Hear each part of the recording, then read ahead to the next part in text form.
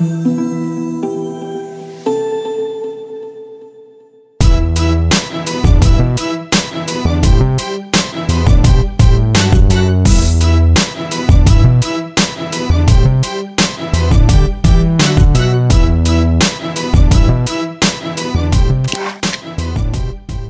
through our research, we learned of a need in the RV market for a robust inverter sized for a residential refrigerator.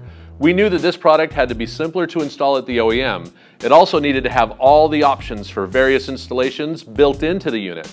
After we developed that product, its great success led us to the development of a whole family of aftermarket products based on these same ideas. The Freedom X family includes a 1000 watt and a 2000 watt true sine wave inverter with a built-in 30 amp transfer switch. There are also 1000 watt and 2000 watt inverters with included 50 and 80 amp chargers. Each model has optional ignition lockout and DC control built right in, as well as a port for the optional remote control. So where does the Freedom X fit in the existing Xantrex lineup? In the power inverter category, it fits between ProSine and Freedom XI.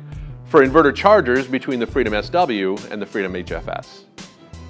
You're probably wondering what market the Freedom X was developed for. Well, its high surge profile was developed specifically for heavy, high surging loads.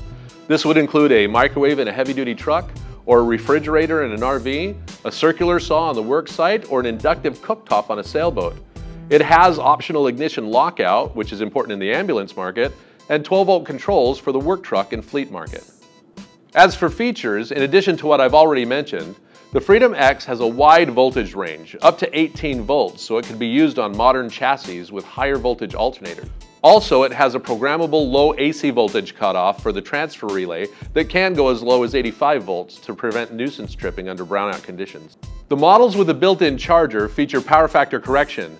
In addition to the standard charging algorithms, they even have programmable custom settings to be used with lithium-ion batteries or other exotic chemistries.